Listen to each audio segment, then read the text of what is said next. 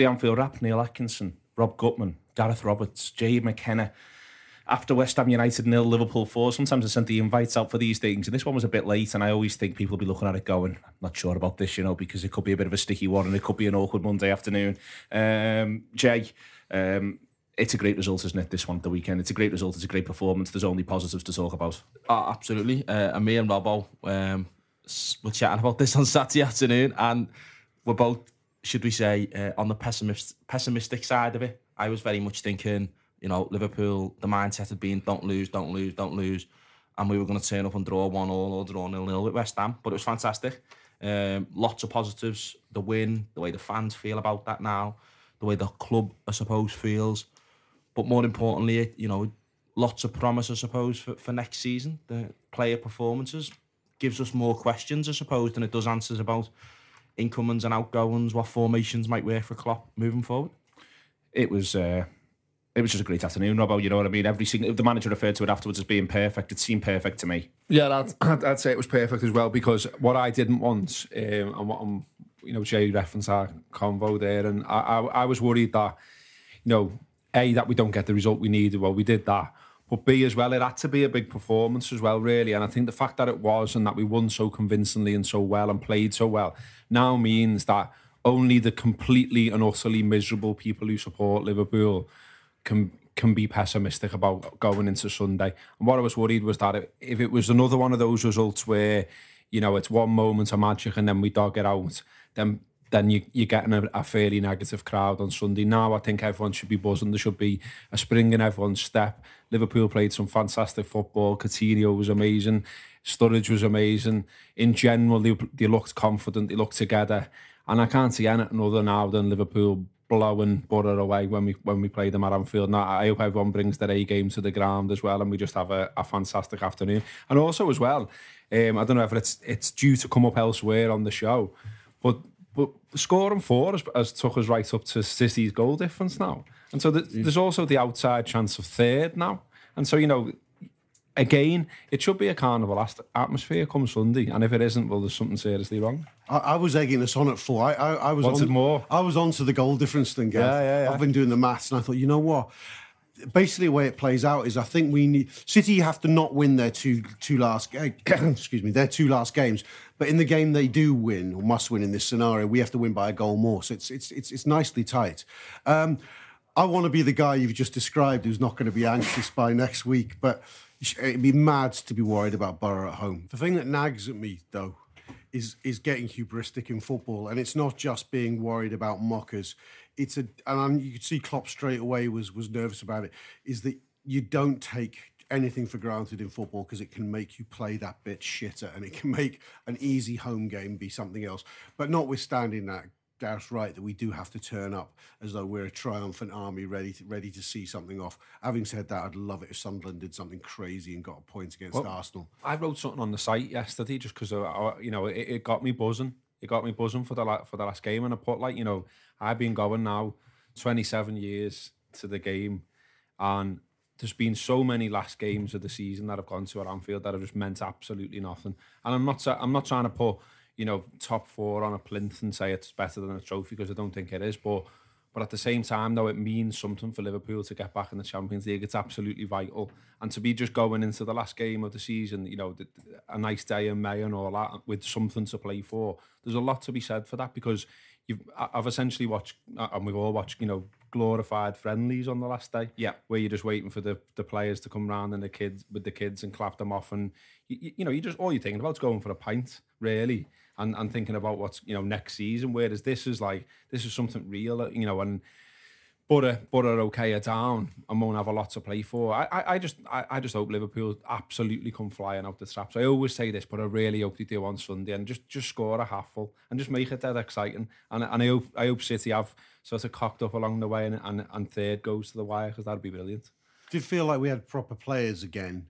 And I'm looking forward to that next Sunday. You know, look, quietly Lallana's got fit. I know we lost Firmino, but getting Sturridge back is like we've signed another good player. And you looked at our team, their injury-decimated team, and you looked at our team before kick-off, and you sort of thought, you know what, we really should beat these. When Gareth talks there about starting fast next week, Jay, to go back to this week's game a little bit, the the blueprint is what you saw after half time, where they've been obviously been absolutely. I'm not going to say they've had a rocket. They might have given themselves a rocket. They might have looked at each other and gone, "Lads, that was too close. The other end there. Let's put this to bed now. We just got to get out there and do this."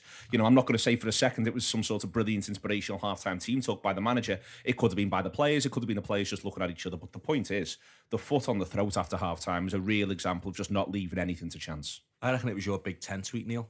You asked for it and you got it.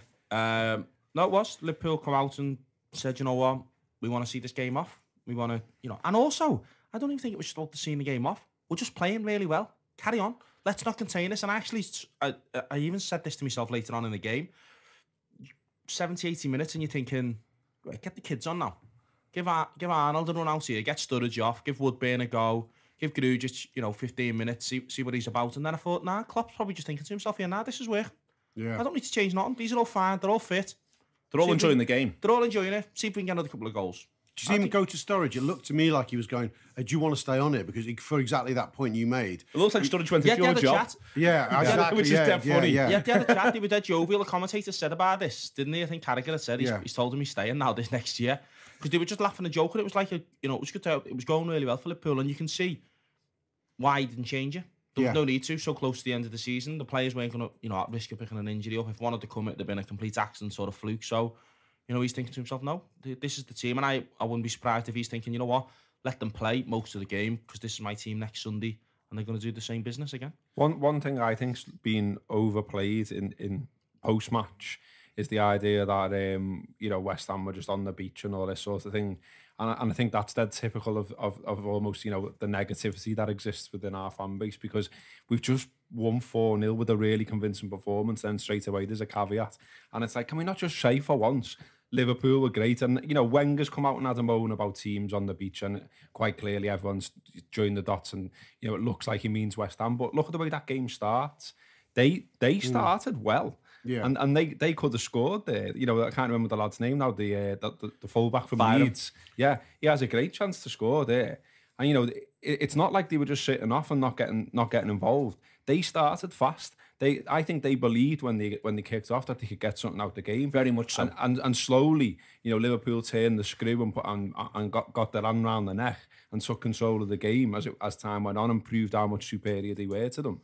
But I don't think West Ham started with flip-flops on. I think it's important, as Gareth, to say that, bar the first 10-15 minutes and the one mad chance before half-time, Liverpool are in charge. And I think that you can sometimes go aside, looks like they're on the beach. But if that game happens in February, no one's saying on the beach, they're saying Liverpool just took control of the game. And I think that happens all the way through the season. I think you play a side in the bottom half.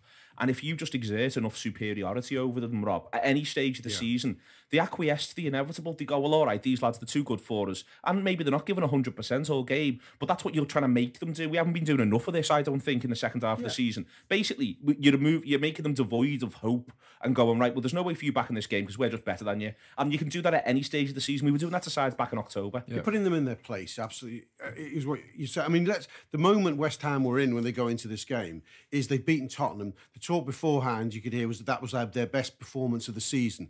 This is their last game in front of their fans. It's been a tricky season, a chance to go out on the back of 2 or 3 wins. That would have been Bilic's team talk. It wasn't, come on lads, let's just see this out.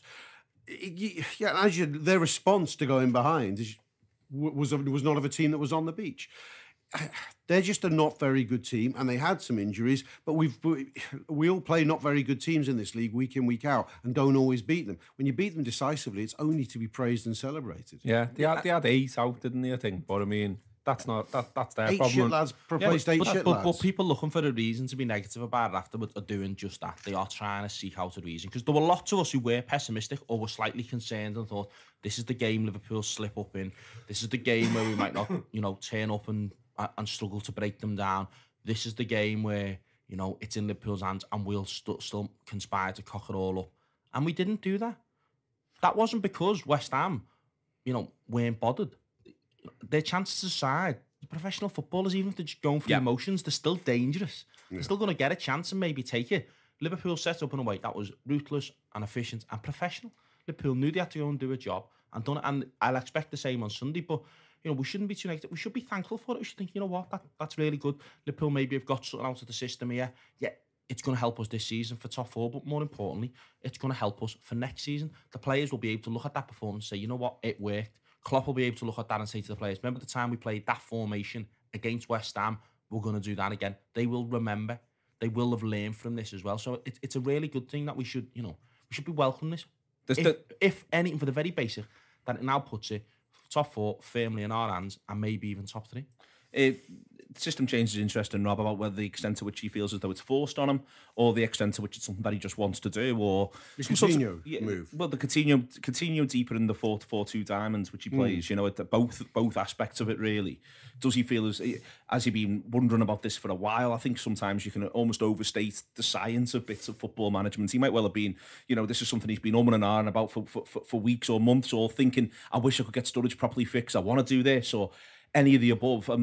But it feels like a massive move to do it in this game, and you see the extent to which all aspects of it, Coutinho deeper, Sturridge and Origi up front together, all aspects. He plays for Celta Vigo. All aspects of it pay dividends for Liverpool. They did, and I think he would have racked his brain, tossed and turned the night before over Lucas Leiva's role. Lucas has played well. He was an injury doubt, but he's fit enough to be on the bench. He must have been tempted to have just straightforwardly pushed Lallana into a front 3 with Coutinho and one of those strikers, and gone Wijnaldum, Chan, anchored by Lucas, and gone for that. That would have been the obvious solution. But I think he's thought, we've got to win this game. We've got to win this. We've got to break some. There's not been a mould, because we've quietly won quite a few games in this run-in, but at times teams have been able to frustrate us. And it was lovely to see it tried. I think everyone was in the ground. There was a little buzz in the away end that was the team he'd gone with. It was a lovely team sheet, wasn't it? It was a team sheet that made you just go, you know what? If we don't win today, I remember when we were sitting around pre-match, what was being said was, well, if we don't win today, we just don't win today. We're going for this, and that gets you going as an away support. I'm seeing Sturridge in the team is someone said on a podcast a while back, he always feels like good news, and whatever form he's been in. And he's shown hints in coming back recently that he's got something to offer. And it's strange because Origi was actually wretched, I thought, first half. Maybe that's too harsh, I don't know. But I thought second half he was struggling. I thought he was very, very good. And you saw how it worked at its best first half. But but it was a strange game for me. I know you said at the beginning of it, Neil, that it felt sort of perfect. It didn't feel that. I was in the ground, but you're seeing it from a bloody long way away at times, but it didn't feel perfect until that goal went in. It felt like it could be a really tough afternoon. I think it's an interesting one too, because I've watched it back, and there's an interesting sort of, once you know the result, what you're thinking between 0 to 15, 0 to 15, they could take the lead, and the game's just settling into a pattern. 15 to 30 is just Liverpool beginning to get on top, and then they score, and then 30 to 45, bar the corner is. It looks like all part of the plan. It just looks like Liverpool are much the better side. It looks like they're in charge. I can well imagine that, even more so being in the ground rather than not watching it in the, it feels like, oh God, this could still go either way all the way through that period. But watching it back and watching that sort of the way the phases of play go, you just sort of, if it's like reading a book knowing the end. You're thinking, you can see how this inexorable conclusion finally happens here, if you know what I mean. It was a nervy. I would say it was a nervy away end. Well, of course, there was huge things riding on it. But there wasn't. A lot. I'll go on to talk about this, but the structure of the ground doesn't help, but it was one of the quietest sort of starts to the game. Normally our away end is up for it at the beginning at least, and if they fade, it's because we've had a bad first 10, 15 minutes. It didn't feel like that. But once the goal went in, it felt as good as an away end as I've been in. Everyone was ready to sort of play their part. But it just goes to show. That's a tension thing, isn't it? Yes, probably? It is. Yeah. I suspect that's tension. The fans know this is so important. It's a big day out. And if we lose this, it's out of our hands. It's not even that it's a big game. I think it's our last chance to keep it in our hands as such. Yeah. So I think that's tension, and that's why you can see that even in the first goal, there's a big let off from the fans. Yeah. Big centrally. And even the other goals that come, it's a celebratory thing, but it's still a let off. We're 2 or 3 up now. This is it. It's done. Brilliant. Fantastic. Relief is a great way to celebrate, isn't it? Yeah, it's fantastic. It's a big weight off your shoulder. You celebrate and you enjoy it, and it's good. Coming back to the formation thing, Neil, I can see what you're saying about it being forced on him, but I don't think it's forced on him just because of the injuries. I think the Firmino being out gives him an opportunity to try it, but I think it's forced on him to actually try and get the best out of some of those players. because we've got so many good players, but lots of them play in similar positions, or lots of them can play in a front three, but aren't as good in midfield. And I think he's had to try and do something different. The Coutinho thing in midfield shouldn't be not new to anybody. You know, he done it. No. He done it, and it's very similar, I suppose, because he set Sturridge up for the same thing. Coutinho played in midfield when we beat Everton 4-0 at Anfield under Rodgers. And Coutinho plays a ball where he does everything that is on the agenda. He wins the ball back, and he plays a pass into Sturridge straight away, and Sturridge goes off and scores. And he done the same thing. Was it? He done it at the derby, but he also done it, I think, against Arsenal. Doesn't the Arsenal 5-1? The Arsenal 5-1. So him in midfield there really works for Liverpool. You know, he gets the ball. He likes to drop foot. It gives him a bit of space, I think, sometimes to run at players. Because when it's in the final three and he's out wide, he's got a right back he's got to go past. And then he's got a midfielder who's coming back in. And then he's got a centre half before he's even thinking about getting a shot off. Whereas he drops deep, picks that ball up, he's built up a bit of head of steam, and then they're thinking, hang on, we're all flat-footed, back in position. Which way is he going to go? He's got loads of options, then he can pass it off to someone, 1-2s, and it really works well. And are you surprised we haven't seen more of it, Jay?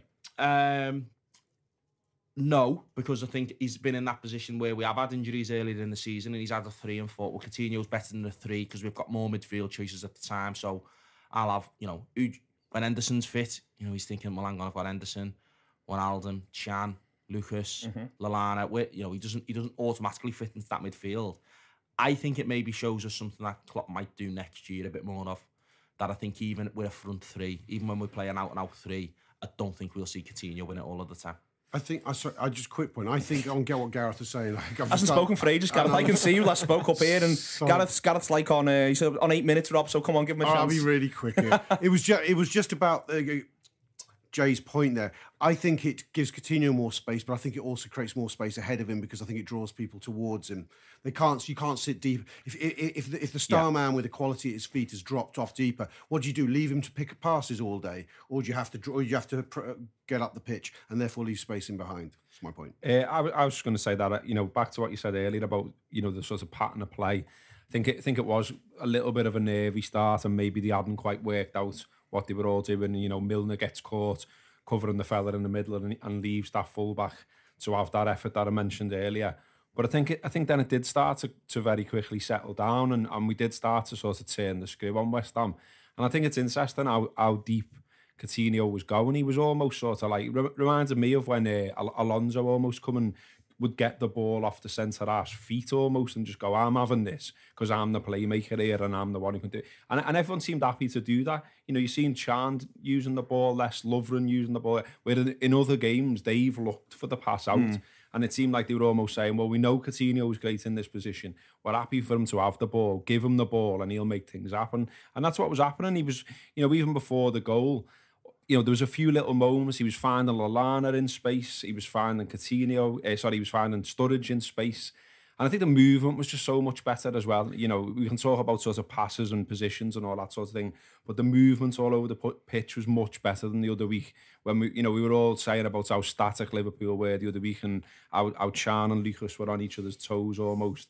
This time, Liverpool looked at, a lot more fluid, a lot more movement, and, the movement allied to the passing of Coutinho from deep is what wins the game. Just on that, just to come back to you on that, Gareth, there is one of the things that I take from it is that, firstly, what it does is, if you're saying Coutinho was, if Coutinho, I've seen is when we've struggled at times this season, in any game, even games that we've gone on and won, one of the things that starts happening is Coutinho starts to come deeper and deeper because he wants to take responsibility for what's happening.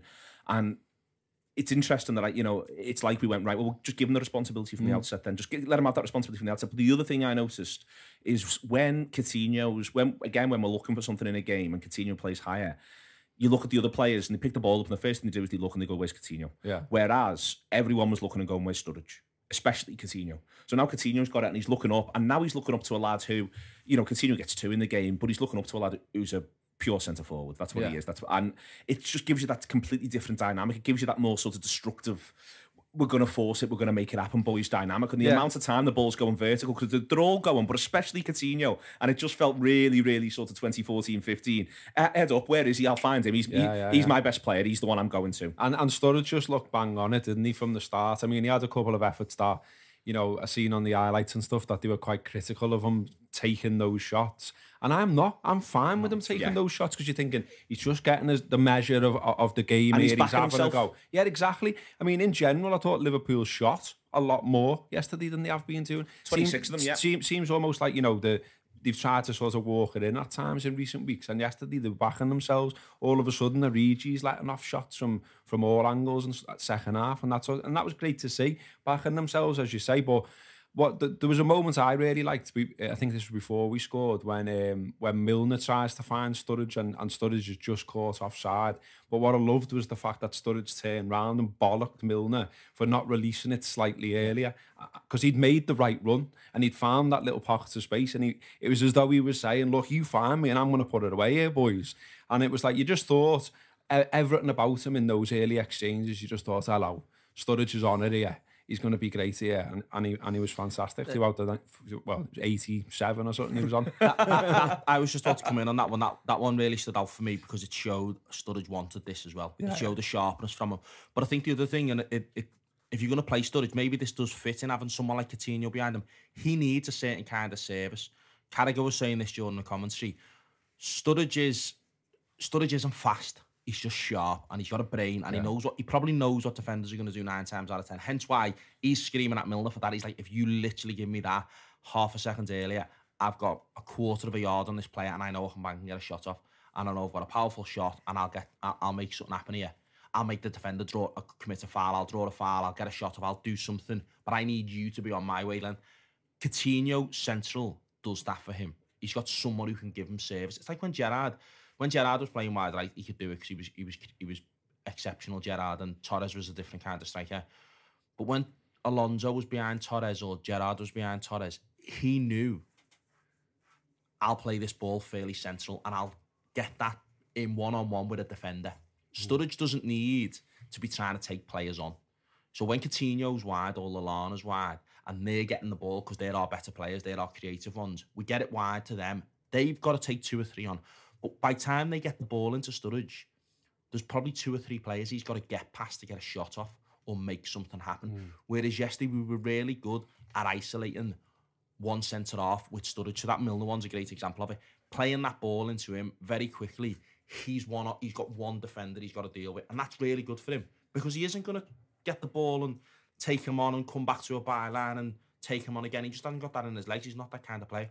But you can just say to him, like, you just stay in and around the box and you do your business. The other thing, though, when you say, like, you've got a pure centre forward on the pitch, you could just see that as well. I mean, there was another one, Milner's sort of cross shot that he had with his wrong foot.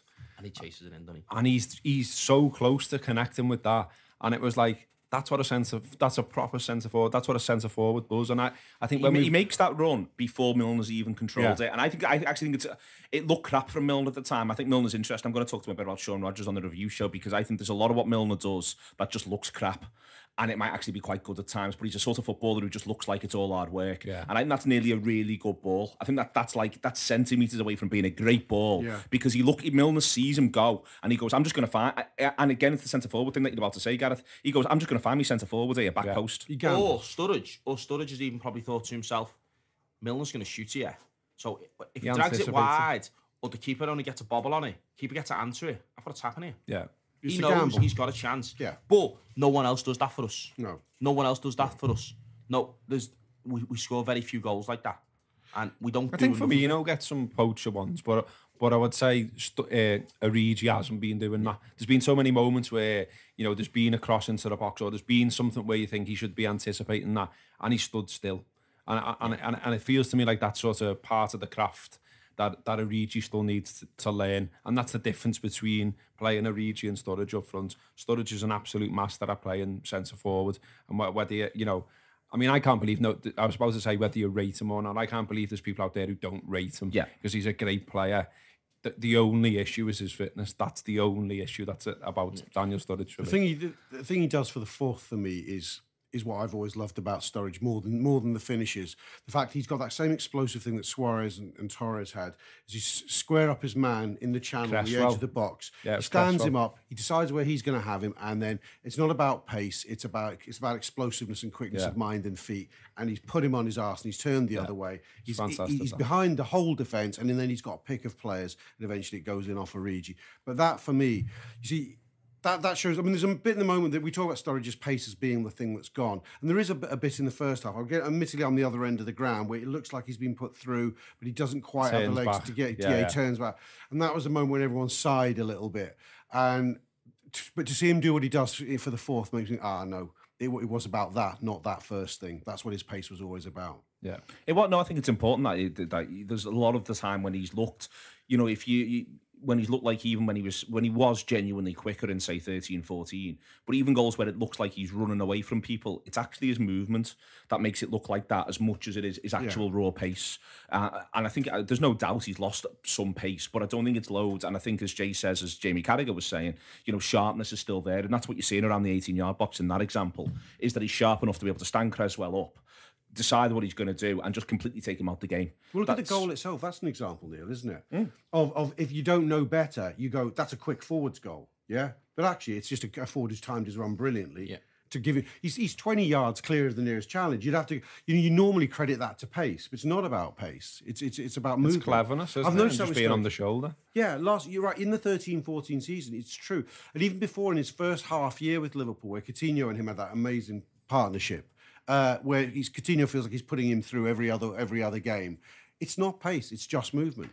But the other thing he does, which is where Origi probably gets a bit unfair criticism on this because he's just not that kind of player. But when Sturridge came on in the game before as well, it's better with the players we've got. He's better with the ball into his feet. There's more likelihood that he's going to get it into feet and play it off to someone. There's more likelihood that he's going to poke a little pass through to someone or get a little flick on it that lays it off to Coutinho or Lallana or someone running onto it. It'd be fascinating to see him with Firmino, to be fair, to see whether they can just develop a partnership. We saw a bit of that last season, didn't we, Jay, towards the end, but Bournemouth away, for instance. Yeah, Firmino does the running that he can't do. Origi's done the same thing there for him. He does the running, he pulls players off and does what he's really good at. But Sturridge can then just do the bit in and around the box, into feet. You play the ball there, and ball goes past the man. If Origi's running onto a pass there and it's gone wide into the channel, I'm thinking Origi's going to try and get a touch, maybe try and get to the byline and pull it back. Or he's going to take it slow and he's going to look for the full back and roll it back to him. Sturridge lets it run past him, lets the man, squares up to the man and thinks, right, what can I do here? What's on for me? Can I get past him? Am I too far away from goal? Little pass back to somebody, makes a dart and run to get a 1-2. It's just a different kind of play. And with the players we've got, like Coutinho, like Lallana, I think that just suits us better. So, it comes back to that point about the formation yesterday. Coutinho being where he was, it was forced on him, but this is the players we've got, and this is what we also needed. We'd looked a bit flat. We needed someone to try something different, or to maybe give us a different option up front without Firmino. And Sturridge managed to do that yesterday. Sturridge managed to show that he's still got it. It's just whether he can do it. I think also when you talk about was it planned or was it almost forced upon him? I think it was forced upon him because Klopp said afterwards that it was basically the best week's training Sturridge has ever put in. Where he's consistently played well across every training session, and he's gone, okay, I've got to give you the go now. Because Jay referenced our little convo we had on Saturday, and one of my concerns was I knew we were going to be pinning our hopes on Sturridge, and I was worried about it, whether he had a 90 in his legs or not. And he's gladly proved me wrong, because I was just worried that, because of the pace issue and because you've seen him struggle at times, I just thought if he's playing a whole game all of a sudden, first start since January.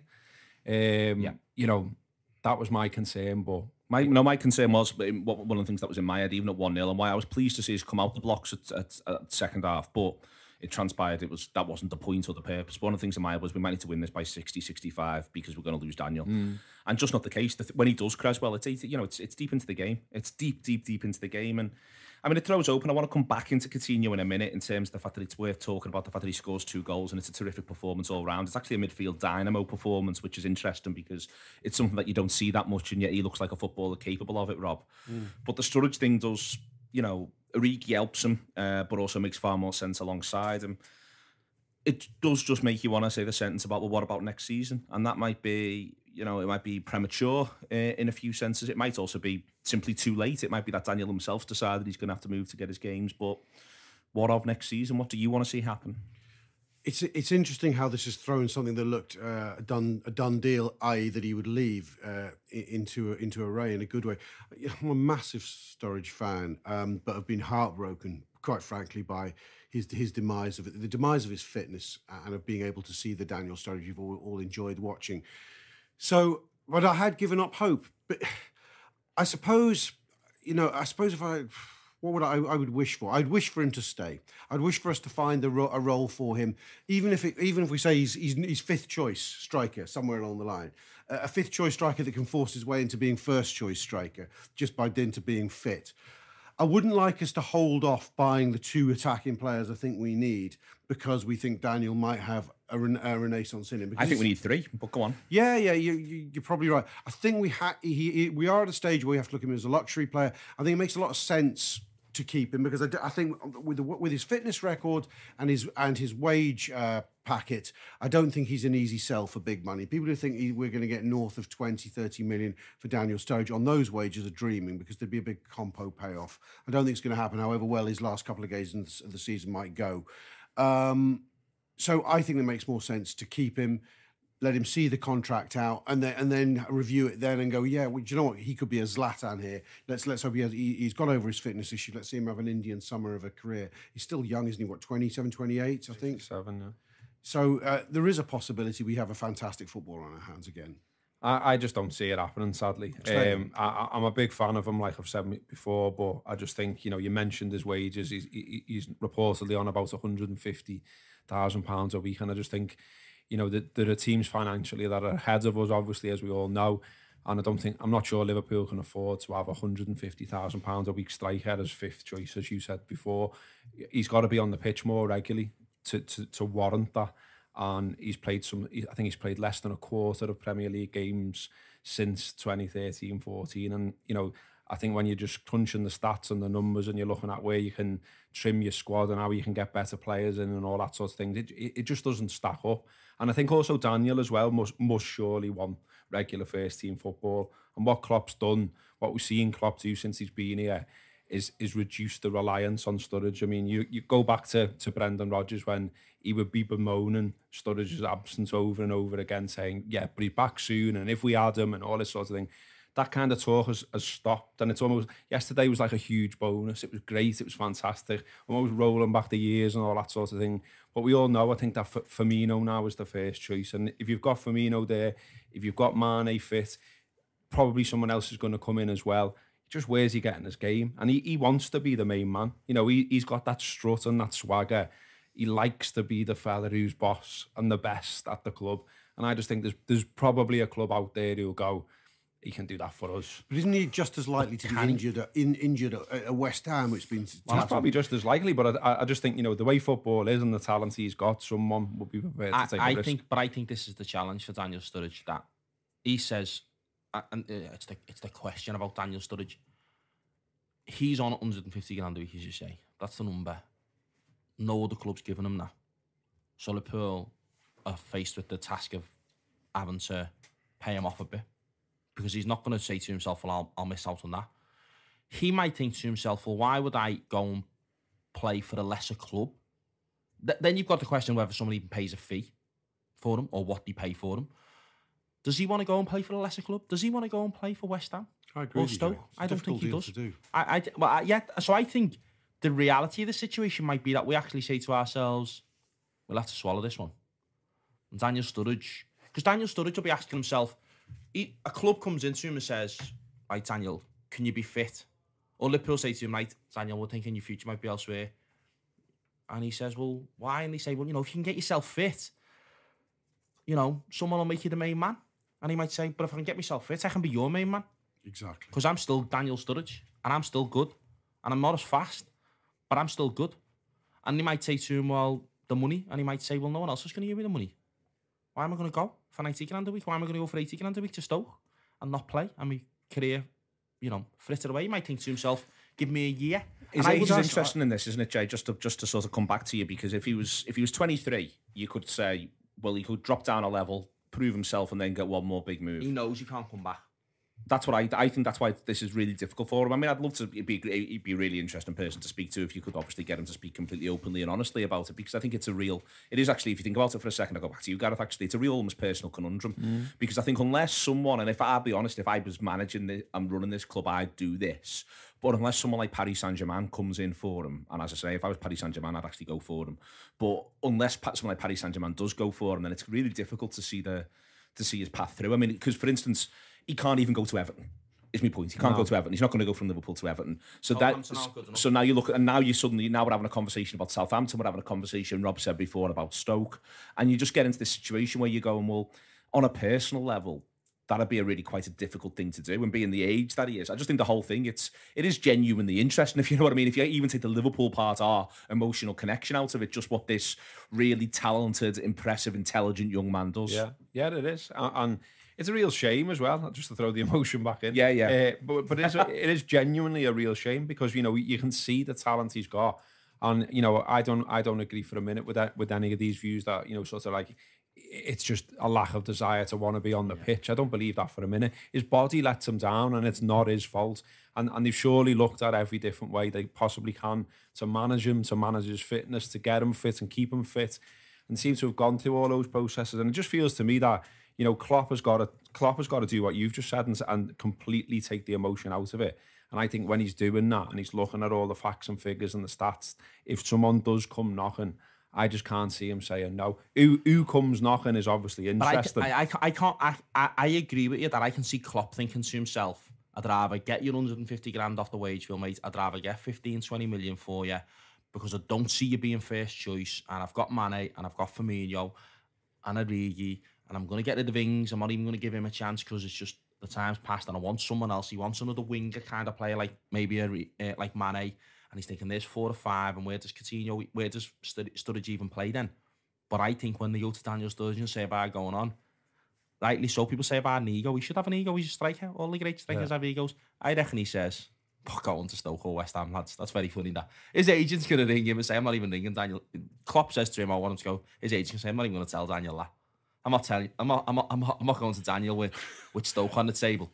So it's like when they say to Alan Partridge, will he downgrade from his Jag to a Rover or something like that? He's not having it. I think people are only saying West Ham because it's London, and I think they'll want the London lifestyle. I think if assume he's a Cockney and he's not. Yeah, and I think if an Arsenal come for him, or something like that, he might consider it. He might think, okay, I'll go there and play, depending on what it's going to look like. They do rotate their strikers, but then there's the other bit of, well, if we're going to pay him off, and we're not even going to get much of a transfer fee for him, fuck it. I'd rather have Daniel Sturridge 1 in 4 games. Well, certainly not want him kicking it in the net for Arsenal. No. Exactly. This is the other thing as well. Is genuinely to someone. Arsenal would worry me because they genuinely love an injured lad, don't they? It's that whole model. He's rehabilitated himself, though, which is an odd phrase to use for Daniel Sturridge, but he has. Because if you remember when he signed for us, it was all pitched as this is your last chance and all this sort of thing. And now we're talking about a last chance for a different reason now, because of his age, because of his injuries.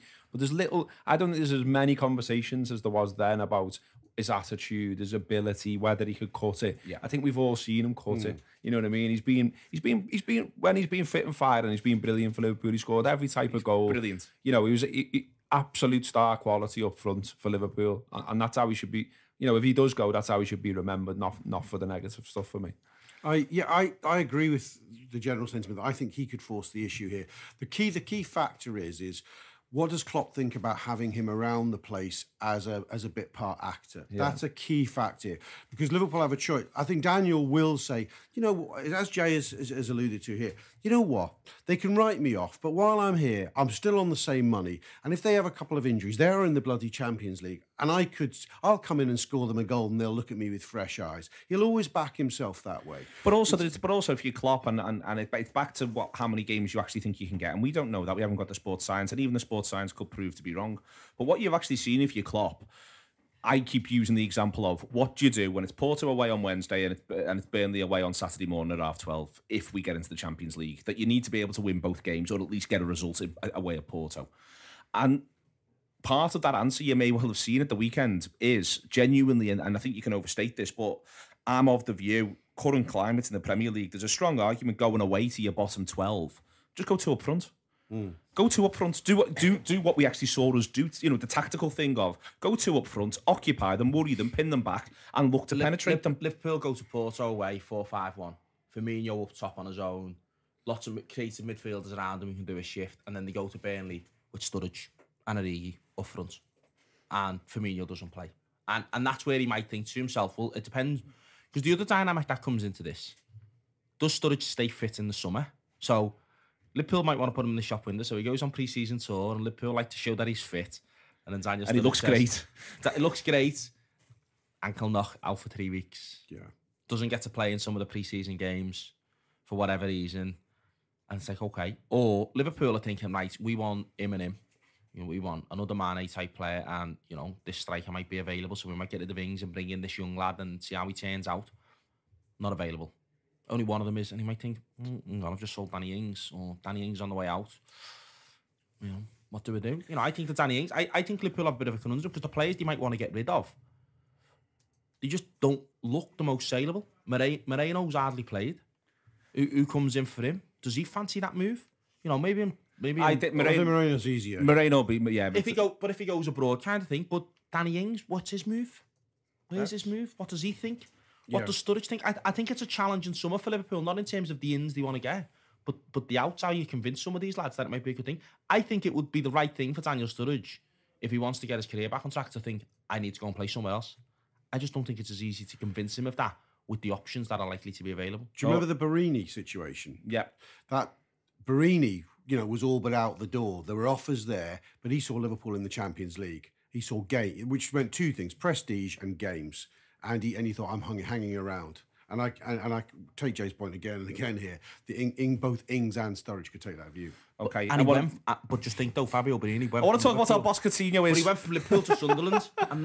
And he doesn't always want to do this. And Sturridge isn't going to think, oh yeah, Liverpool to Sunderland's a great move. Yeah, I don't always want to do this, so I'm doing it and I'm going to enjoy it.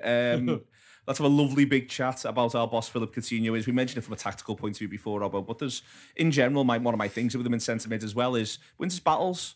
More than happy to put his foot in. I mean, at times he's going to get muscled off the ball by bigger lads. Yeah, but there was one where they got away, wasn't he? But there was another one where I distinctly remember him putting a tackle in, and you thought, oh, hello. And he can do a bit of that. I mean, you know, Jay referenced Everton, and I remember him not being shy of putting his foot in against Everton on his right. So yeah, he has got that in his locker as well. But the class though. But yeah, absolutely brilliant, wasn't he? I mean, what I loved about that ball to Sturridge, not only like the weight of it and the vision of it, but also if you watch it back, he's played it in his head before he receives it. Do you know what I mean? And he's absolutely itching to play it. He's like a little kid. You can see like his hands like shaking, like, go, give us it, because I'm going to do that. And then as soon as he gets it, he pings it and it's perfect. But also as well, you know, the goals he got. The goal he gets when Wijnaldum hits the bar with that boss shot. It feels like it's underrated what he actually does to score that goal, because everyone was still going, wow, see that one that hit the bar? And he's actually skinned about 3 of them there and put it in the corner. But do you know how far out it is as well? I thought it was like he was on the penalty spot. He's 5 yards outside the box. Yeah. And it's along the deck, bottom corner. It's normally the shot he pulls as well, isn't it? Going across his own body and across the keeper. Brilliant. Yeah. That's the one we used to lament, that Coutinho shot. Do you remember? Yeah, the one he always dragged, yeah. In a way, the biggest... Seeing him in as a midfield player reminded me of the Coutinho I think I enjoyed best, which was in his first 6 months. It seems mad to say that. And bits in the 2013-14. The lad who would drop deep and just hit all kinds of balls, like his foot was a wand to put people away. And we've seen less of that. When his Liverpool career changes 2 years in, when he lifts his head up outside a box, cuts in on his right and curves them into the top bin time and time again. And it made every manager since then, Brendan and Jurgen, go, well, he's got to be near the goal, this lad, with that kind of finish on him. And he'll give you 10 goals a season you just weren't getting. And in a way, he doesn't have the opportunity, therefore, to play his genius passes. And he is, you know, Neil, you've championed this move for some time, and I've never quite disagreed. But when you see it like that, you can realise just how much more there is. And see him scoring as well. But my thing on it is that you can have both, and that's been long been my frustration. Is the idea that if he starts deeper, you're not going to get the same goal return from him. I'd expect the same goal return from him, if not a couple more. And now you've got more goals coming from midfield and someone else up front who might have a better goal return than him in that position as well. well, because I just think it's the seeing. He can still come in off an angle. He can still be going past people. He can still be doing everything that he can still score a goal on the break.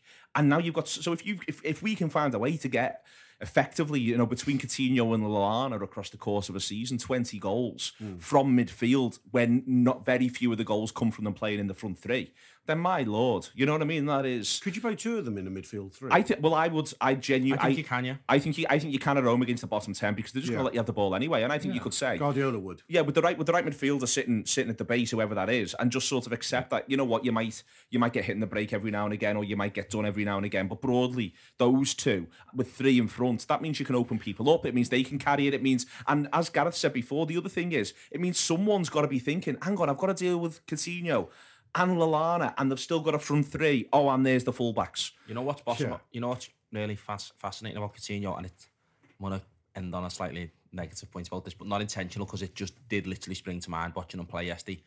It's the ability he gets to go past someone like they're not there, and not even just like we're getting a bit of space to get a shot off or a pass, but he literally goes past people without looking very fast. He will go past people like they're not there. Yeah, they cannot catch him up, and it's like, I don't know what it is, whether it's just that he gets them so flat-footed and takes it past them. I think so easy. He's got them unbalanced. Yeah, they don't know what to do. But watching him do it, and it goes back to that link with Barcelona, is you're thinking to yourself, Barcelona lost Xavi, and they've got a midfield now, but they're going to lose Iniesta soon. And you look at him do that kind of thing and think, if he keeps doing that centrally for us, Barcelona are going to be thinking, I completely agree with you. There's the ready-made. He fits perfectly. Now, it's brilliant for us if we get him playing central next year and Liverpool doing really well, because he might think, don't need to go to Barcelona to do this. I can do this here. I think this is it. It could be incredible with, a front three of fast players, a Mane who can, go wide. That gives him an option. Tons of space. Like Create Iniesta. space everywhere. Imagine like an Iniesta. Imagine your Coutinho thinking, well, yeah, which one do I want to pass it to up front here? Give it into Firmino. He'll pop it back off to me and I'll make a run. I can run with it myself. I can give it wide to Lallana. I can give it to Mane. I can give it to the new lad on the left wing. There's two up top. Maybe Sturridge just come off the bench. I'll give it to Sturridge. He's just thinking to himself, I'll decide what I want to do now. And that will scare defenders more than anything. Not even that he's got this ability. It'll be that he's in control. He will dictate our play next year. We talk about Henderson gets the ball and recycles it. I think that's changed to Henderson, particularly if we sign a defensive midfielder. Might be a question of where Henderson fits into the team, but I think it won't be that. It'll be get the ball, give it to him to do something with, like the way Alonso used to do at the base of the thing, and Henderson's been doing, but not as well. It's now going to be get the ball and give it to Coutinho, let him do something with it, either run with it, pass it off to someone and get forward. He's going to dictate how Liverpool play next season. Yeah, I mean, we're just going over and over about how fantastic he is, but there's nothing wrong with that. No. The other it's goal, a great hour. Well, the other goal as well, the one that comes from the Wijnaldum slap stroke handball situation, and the lad lying down on the deck, and West Ham expecting us to just kick it out and go, you're all right, mate, which is never happening. It was absolutely made up. Liverpool played on in that situation. But yeah, on that one as well, it was like, I reckon that's probably the point why everyone's talking about West Ham being on the beach, because it wasn't them being on the beach, it was just them not being able to get anywhere near Coutinho and him just deciding really when he wanted to finally hit that shot.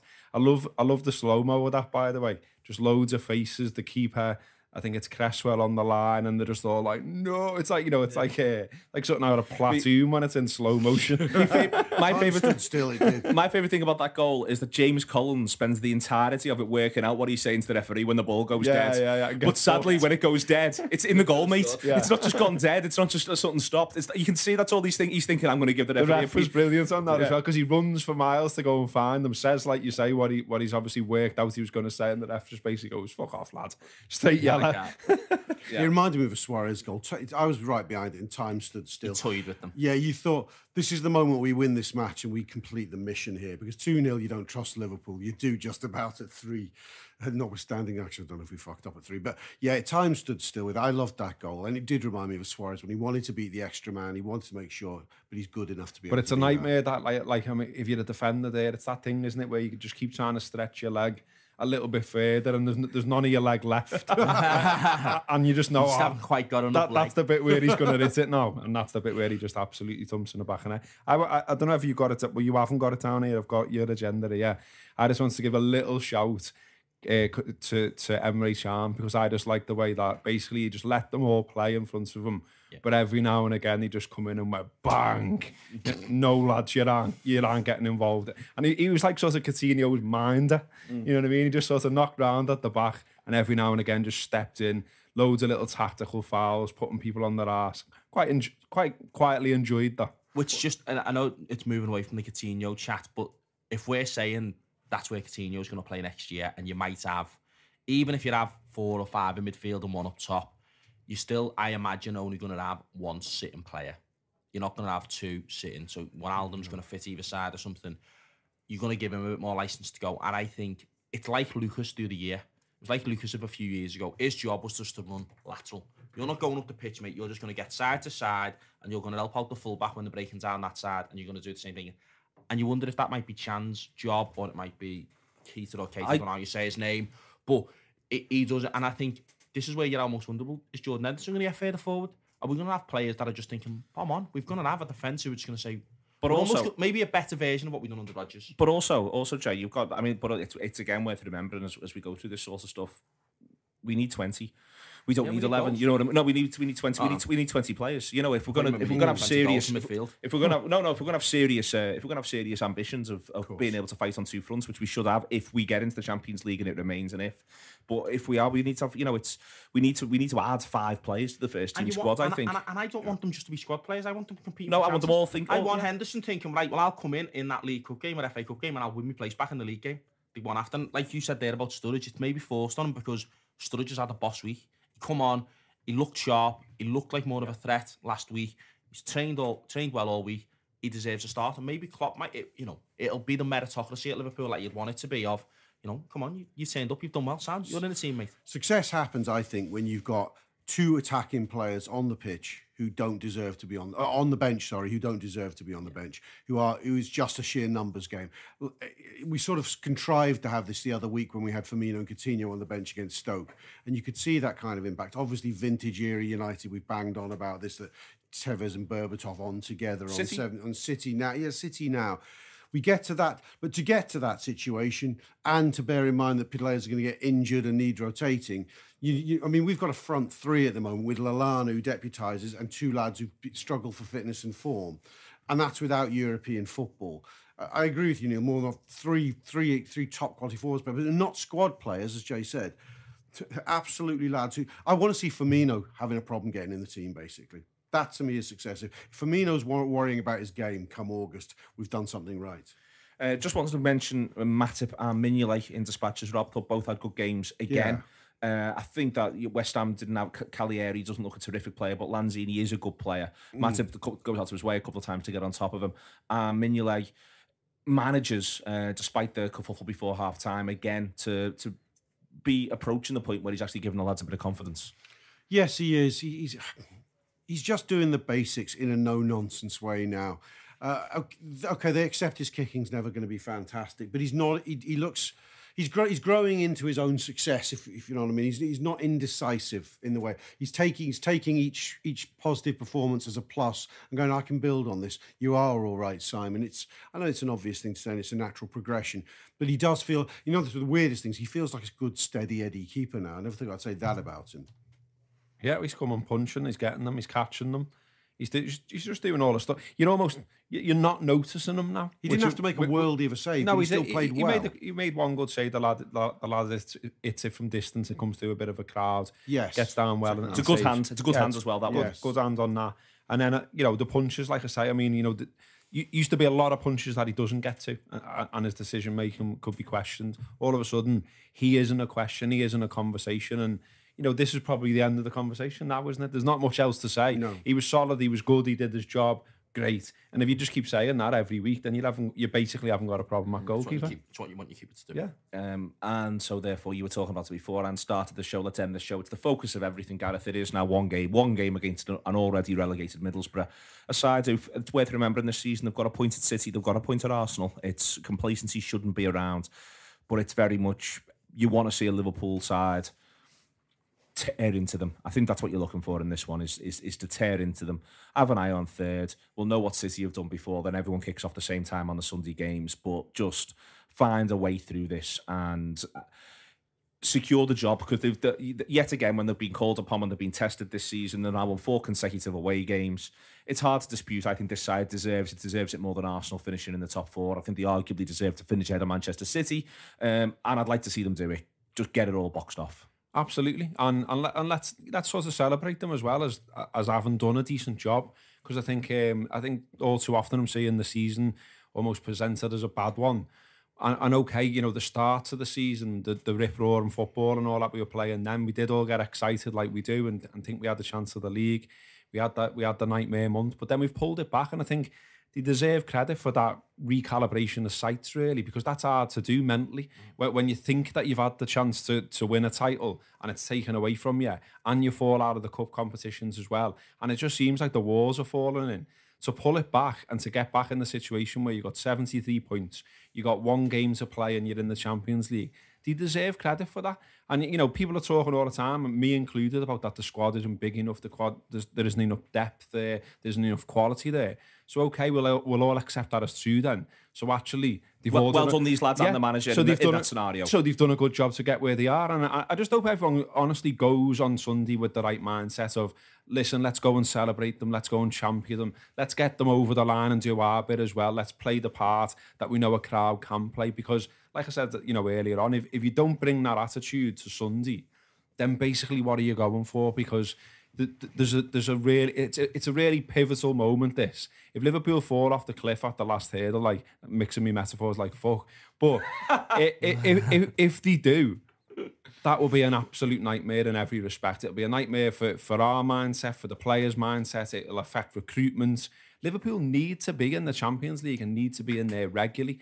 You know, if we want our name to be what we all think it is in Europe, then this game's absolutely vital. So go there, scream, shout, make a noise, get the Reds over the line. Let's swat the bastards. Yeah, I'd like to see us go with the attitude that I want third to be on, and I want us to be chasing goals. That'd be boss, wouldn't it? I'd like us to be chasing goals. So a bit like that Palace game, but with a happy ending. I want us to go there. It's not about we've got to beat Middlesbrough. It's got about how many we beat them by. Not in a complacent way, in as much as we've got to start quickly. We've got to get these goals.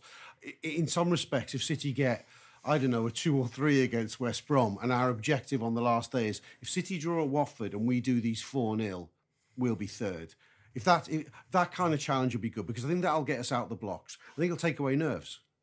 Yeah, for me, you know, I want Liverpool on Sunday. I want us to all just do that knowing thing where you just smile to each other and go, yes, the Reds are great, aren't they? You know, we go there, do our job, do it really well, get back in the Champions League where we should be. I don't want... Sorry, we beat 3-0 early in the season. I want a celebration. I don't want a big, just triumphant thing of Champions League. I've seen some people talk about welcoming the coach and stuff like that. I think we should turn up there, and I think it's a statement of intent if we just say, you know what, no, fans are going to be in the ground, do what they should do. Yeah. The players do what they should do, and Liverpool be where they should be. That'd be a great statement of intent for Liverpool on Sunday. All of us playing our part, but it would just... and at the end of the game, I want to be walking out the Kop and I just want to turn to my mates and go, yeah, it's good, that, innit? Can't wait for next season now. Well in. Say to the people around you. Be happy on that note. Not like this thing of like, oh, it's just, here we go, just get through. You know, there's the players with the kids. I feel bad if I want to get off here, but just going through the motions here, but I want to get off. I'm not really bothered about how many of them are in kids with the dad's name on the back or whatever. Do you know what I mean? We've been crap. This is rubbish. We just got beat. Let's go home. I want us to just think, yeah, you know what? This is what I expect from Liverpool, but also this is what it is about coming here. Yeah, Champions League should be a given, but it is pivotal. I think there's more on Sunday than just Liverpool getting in Champions League and recruitment. I think it's the whole Klopp philosophy. The project. I think you're saying to Klopp, well, I give you another year to even get into the Champions League. And I think before long, Klopp's thinking to himself, well, hang on, my ability to impact some change at this club is getting further and further away. And I can go and do it somewhere else that's maybe a bit closer to this. And I think, given that there's now a top 6, you've got to take that opportunity, because the other team will. You've got to take that extra money that the Champions League comes. You've got to take the prestige from it. You've got to get those players in now and cement your place in the future. We don't need another project where we're saying to Firmino, Coutinho, give us another year. We'll get it this year. You know, saying to, a new player who's coming in, oh yeah, sorry, we've just missed out on the Champions League. We promise we'll get it next year. Because they'll be thinking to themselves, well, you didn't get it this year. It was a top 6 and you had a boss start. Them teams are going to come again. So it'll be a statement of intent and a big thing on us. But 2 fingers to everyone else as well, though. Absolutely. I mean, you know, like if Arsenal tumble out of the Champions League qualification spots for what, the first time in 17, 18 years, something mad like that under Wenger, then that really is decay has set in under Wenger. They're in crisis. They can have all that shit that will come with not finishing in the top 4 while we're enjoying being there. And then you've got Mourinho as well, spending all that money. You know, we need this. We need to be in there to be taken seriously in every respect. Gareth Roberts, Rob Gutmann and Jay McKenna, thank you very much to the Anfield app this week. Like us on Facebook, subscribe if you don't, theanfieldapp.com/subscribe. Should be a fantastic week, and you can win the signed new Coutinho shirt as well, theanfieldapp.com/Coutinho for that. All subscribers will be entered into the draw for the signed Coutinho shirt. £5 a month, sign up. If you don't like it after a month, you don't have to do it anymore. So it's theanfieldapp.com/subscribe. We're confident enough to think that if you do sign up, you will want to stick with it. Loads of fantastic stuff coming up on Tour Player this week. So it's a good week for any to subscribe. It should be all about excitement, all about Sunday, all about Liverpool at Anfield against Middlesbrough. Come and adore them. They've nearly qualified for Europe.